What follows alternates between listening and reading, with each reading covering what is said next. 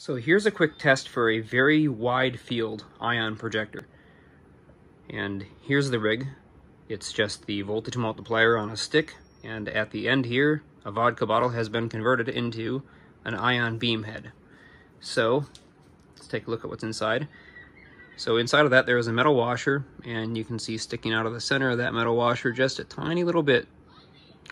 And there's a set of carbon electrodes, very thin carbon electrodes. So as ions fly out of that carbon wire and hit the washer, it's going to give it a like charge, creating a ion accelerator. And if I point this at any one of these plates here,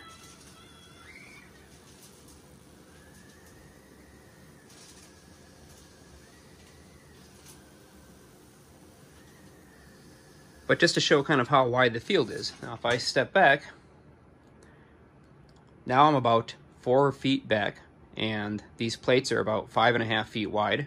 I'm just going to flip this on, and we get a pretty quick response. That's because we're generating both high-speed and low-speed ions. Now to show that we have some very high-speed ions, what I'm going to do is move the cam close to just this plate here, and I'll keep the ion head at the same distance. Now listen to the sound of the switch when you hear it flip, and watch how quickly the neon bulb lights up. Again. So on, and I'll also leave this on for a second here, and now listen to the sound of the switch shutting off and see how long it continues to stay lit after.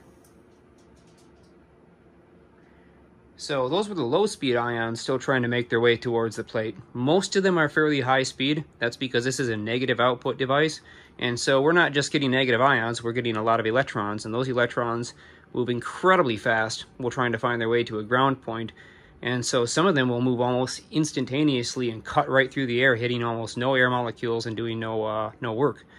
And in this case, it just shows us that we can make a very wide ion cloud. If I were to point this, say, above my head and stand out in the middle of a field, the ion cloud surrounding me would be something like 12 foot wide, with exactly what we're seeing here, which is right now running off 8.4 volts. So that gives you an idea of how big of an ion field we can make with a very, very tiny amount of carbon